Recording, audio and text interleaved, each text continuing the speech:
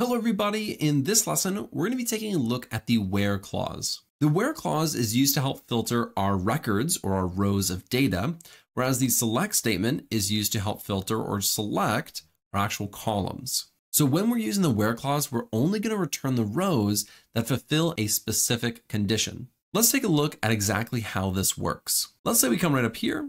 We're going to say where, and let's go down with that one. Let's say where, and now we need to specify what column we're about to create this condition for. So we're going to say first underscore name. So we're saying where the first name we'll say is equal to, and let's do quotes and let's say Leslie. So we're saying the first name has to be equal to this value right here, which is Leslie for Leslie Nope. If we run this, there's only going to be one row that's returned because Leslie is the only Leslie in this entire table. Now we just used an equal sign, and that's actually called a comparison operator. And there's a few other comparison operators that you can use. Let's take a look at some of these other ones.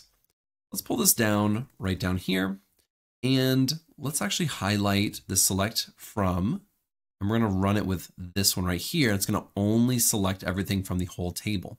So we didn't select that where clause. Let's go right down here and let's look at this salary field. So I'm going to say where the salary, and I'm going to do a different comparison operator called greater than. So when the salary is greater than 50,000.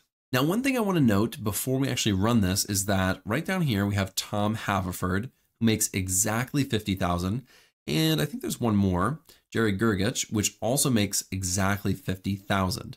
If we run this, you'll notice that both Tom and Jerry are not in this output, but in the salary field, everything is greater than 50,000.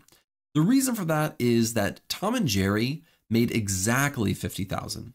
What we're saying right here is where the salary is only greater than.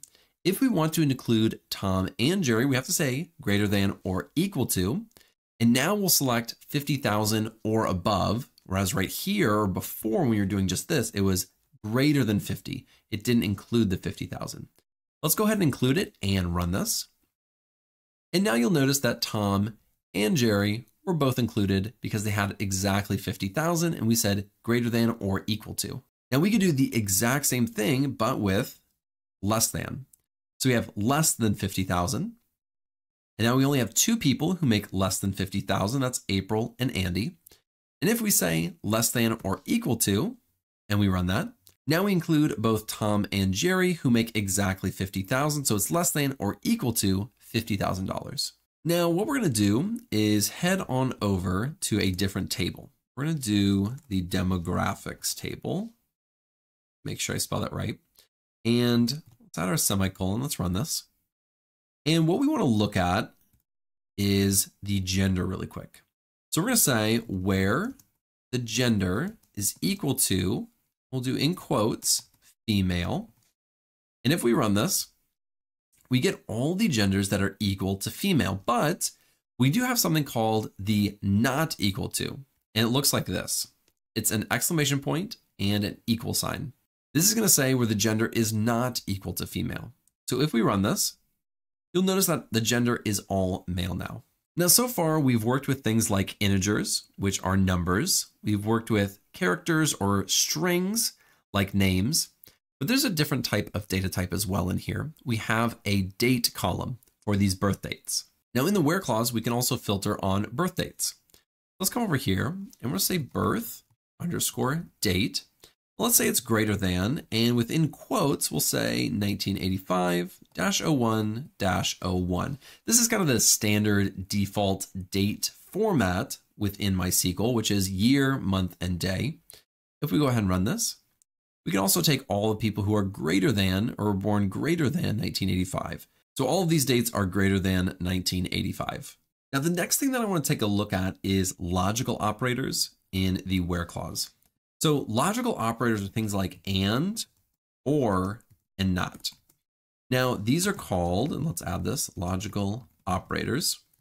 So logical operators allow us to have different logic. And let's take a look at how this works exactly. Let's copy this down because we already have this one written out. We're saying where the birth date is greater than 1985. We can also say where the gender is equal to male. So we can say and the gender is equal, and then we'll say male. So we're adding a different complexity or an additional conditional statement within our where clause. Let's go ahead and run this. So now we're only selecting birth dates that are greater than 1985 and where the gender is equal to male. Only the rows that fulfill both of those are returned.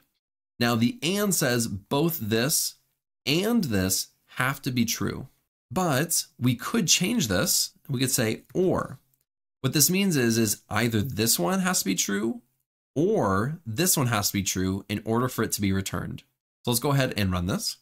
You'll notice that Jerry Gergich was born much before 1985, but since he has a male gender, he is in our output. And we could also use the not operator by saying or not gender equal to male.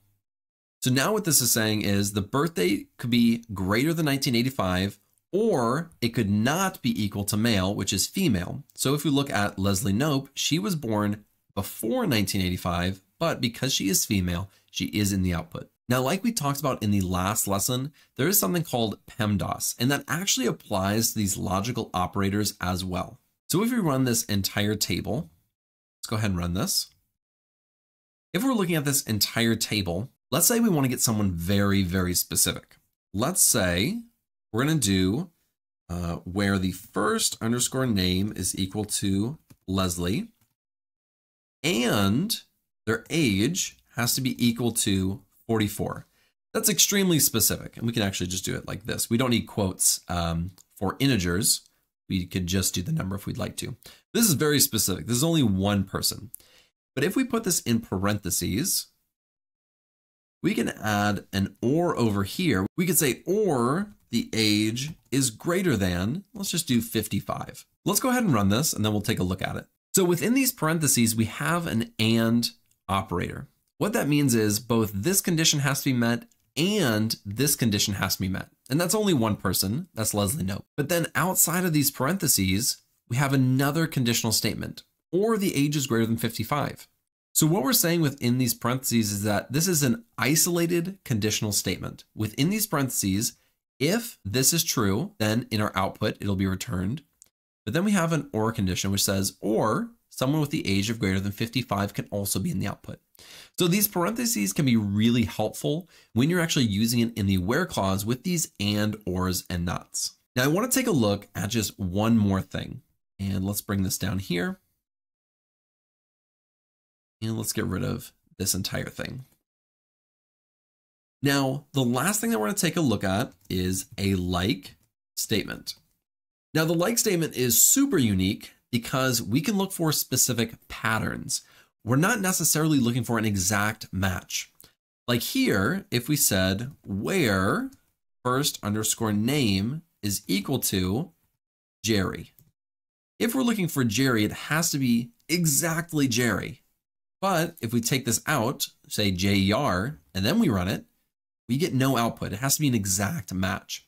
But here's where the like statement comes in, because we can actually say like JER, and we can add two special sequences or special characters within our like statement. So those special characters are the % and the underscore. The % means anything, and the underscore means a specific value. Let's see how that actually works. So what we're going to do is we're going to say like JER %. That's the first one in this like statement. What this says is the first name is like starting with JER, but then has anything after it. Doesn't matter what it is, as long as it has JER at the very beginning, it will be returned. Let's go ahead and run this. Now the only person who starts with JER is Jerry. But what if I took the J out of here? Now it's saying it starts with ER, and that's not anybody. What we can do is we can add another % at the beginning. This is going to say anything comes before, anything comes after. All we're looking for is ER somewhere in their name. Let's go ahead and run this.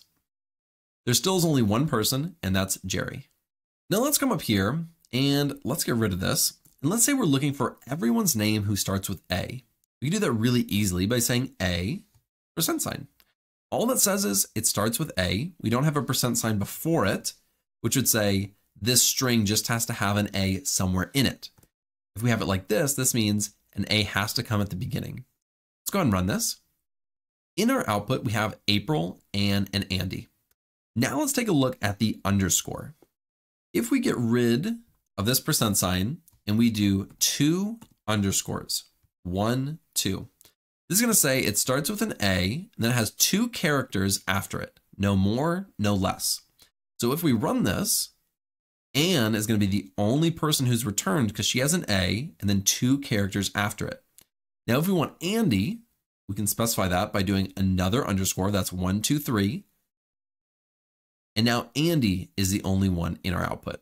Now there was also April in there, but she had more than 3 characters, but we can actually get her in our output by doing a percent sign. So we can combine both the underscore and the percent sign. And this is going to say it starts with an A, has 1, 2, 3 characters, and then it can have anything after that. So it just has to have at least an A and have 1, 2, 3 characters after it. So let's run it. Now you can see April comes into here because she does have A. The P, R, and I are the 3 next characters, but then we have a percent sign that allows that L to be in the output as well. Now we don't just have to do this with strings or text like April and Andy. We could also do this with birth dates. For example, Andy's birth date is 1989. We could say where the birth underscore date is like, let's say we want to look at everyone who is 1989 or born in 1989. Let's go ahead and run this. And Andy's the only person born in 1989. But again, we looked at the year at the very beginning. So that is how the like statement works. It looks for a specific sequence within that column that you can search for. So it doesn't have to be an exact match. As long as it has that specified sequence that you've put in there, anywhere within that cell or that column. So that is everything that we're going to look at for the where clause. In the next lesson, we're going to take a look at the group by and the order by within MySQL.